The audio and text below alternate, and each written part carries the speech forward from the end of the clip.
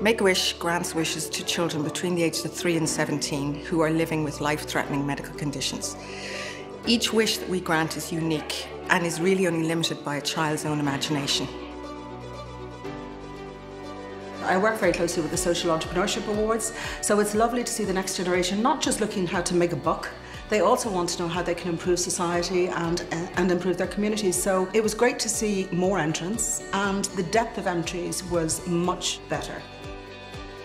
Our idea was to make garden ornaments from recycled materials and to make them sensory. As the year went on, we developed our ideas into actually making sensory products for special needs children. When we grant a child's wish, we have an impact on the entire family. And this enables the child to become the hero in the family. It enables the siblings and the parents to have a moment in time where, you know something, they forget the hospital, they forget the treatment, the injections, the doctors, and even the illness. And most of the photographs that we get back in from our families, it's just this beaming smile. And certainly some of the feedback that comes back from our parents is that you gave us back our child. We've become a normal family again.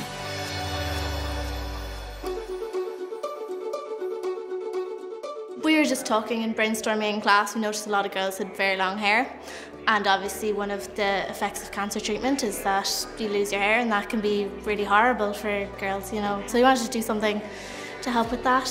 So we managed to gather enough people to get their hair cut, and the people are very willing to support worthy causes.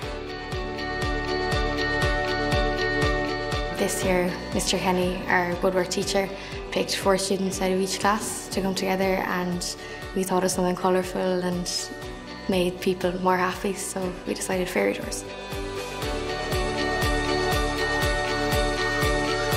The new thing that I kind of learned was the new woodwork skills, you know, working with wood, craft skills, improving along those.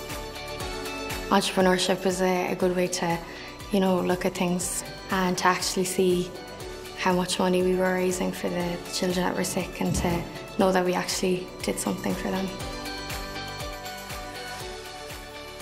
The Kids for Wish Kids Entrepreneur Awards is now in its 2nd year. We were overwhelmed with the number of entries. I think it's actually captured the imagination of the schools around the country. It just sort of shows that this awards programme can just continue to grow and grow and grow.